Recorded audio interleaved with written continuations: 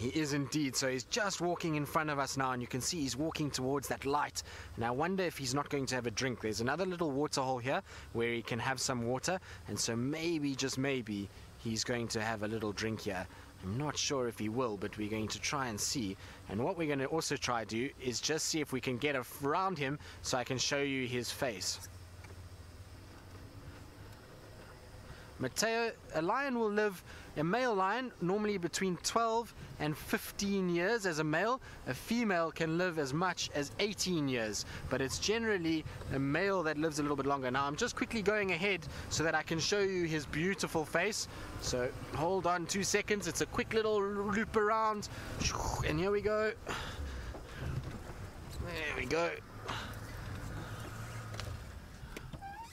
So there's our male. Under the sunset, you can see the clouds. Isn't this beautiful? And there he is, just walking straight towards us now.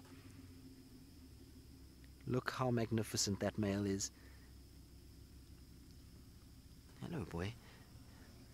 And he's just saying hello to all of you. He's looking up at you just to wish you all a happy day and hope that you are really having fun with us and enjoying your afternoon with this incredible lion that we have.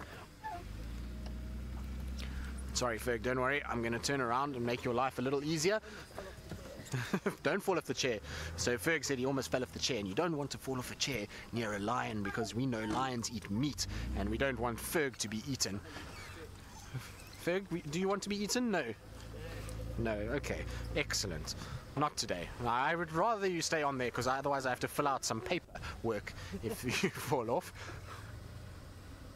But he's still just moving slowly down, and the rest of his brothers apparently were seen to the other side of us here, straight where he's walking. So maybe, just maybe, they're going to join up and we'll see all of them together.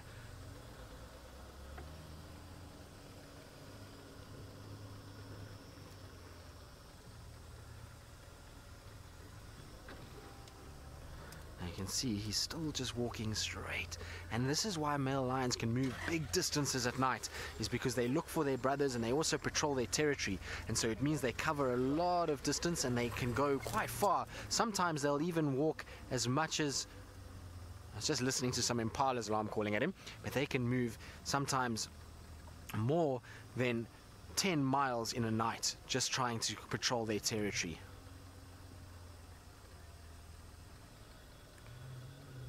Roshni, you say he looks awesome in infrared? Well, we'll get into that now.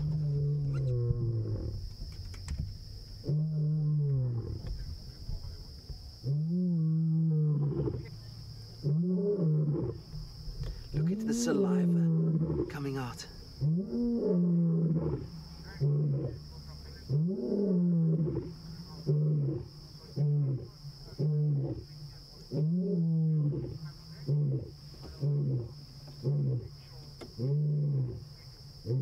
So cool.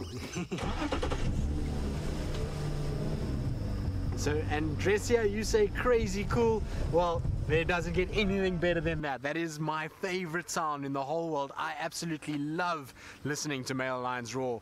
It is so nice to hear them, and it is crazy cool. It's as cool as it gets, really. So we're very fortunate to be able to be experiencing this. And did you see the saliva as he was roaring? Because he's pushing so much sound out, there is saliva coming out of his mouth, and you can actually see him almost spitting as he exerts all of this force, because he's using his lungs and he's using his big voice box. Now, our voice box is about the size of a matchbox, but his voice box is almost the size of my forearm. And so when he roars, he's compressing the sound through there with big lungs and muscles that are attached to his hips, and that forces the lungs and the air out, and that's why that sound can travel so far. Other male lions will be hearing him roar at over 3 miles away, which is crazy. In fact, even almost 5 miles away.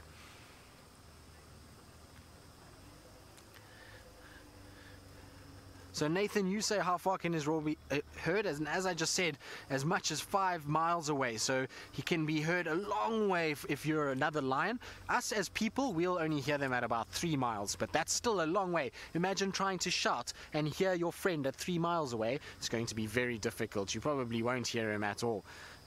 But this is cool. We're being so spoilt at the moment. and the fact that he's just walking down the road for us just makes life that much better.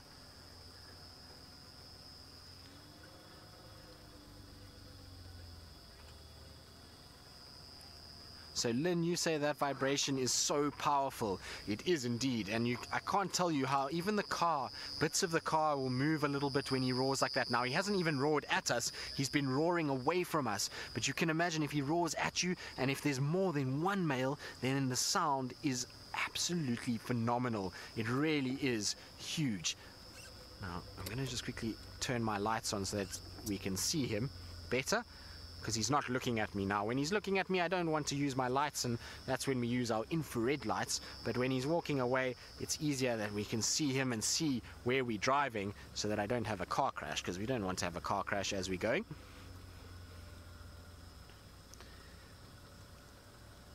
Now you see how he's got a black tail. Now the reason he's got a black tail is because that's when he's following. He wants his brothers, or if his brothers are following him, or if he's with other lions, they can see him as he walks through the grass, and that allows him then to be able to follow one another, and also for him to be able to see his friends. Now I'm going to try pull off a little bit more, because we need to let our friends come past, talking about friends, and let them have a nice sight as well. So we'll let them come through. And there he goes. He's just going to carry on down the road and keep walking, and we're going to keep following him as well, and we'll just keep leapfrogging as we go.